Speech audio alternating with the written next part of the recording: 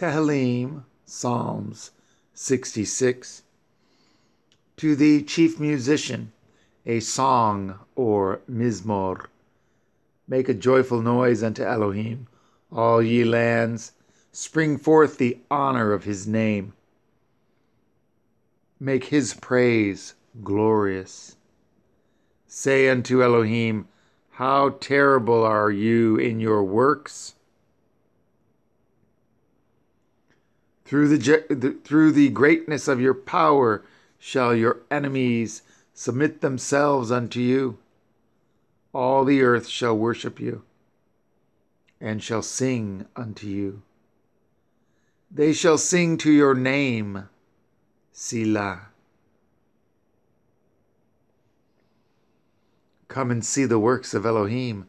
He is terrible in his doing toward the children of men. He turned the sea into dry land. They went through the flood on foot. There did we rejoice in him. He rules by his power forever. His eyes behold the nations. Let not the rebellious exalt themselves. Selah. O bless our Elohim, ye people, and make the voice of his praise to be heard, which holds our soul in life, and suffers not our feet to be moved. For you, O Elohim, have proved us. You have tried us as silver is tried. You brought us into the net. You laid affliction upon our loins. You have caused men to ride over our heads. We went through fire and through water, but you brought us out into a wealthy place. I will go into your house with burnt offerings. I will pay you my vows, which my lips have uttered, and my mouth has spoken when I was in trouble. I will offer unto you burnt sacrifices of fatlings with the incense of rams.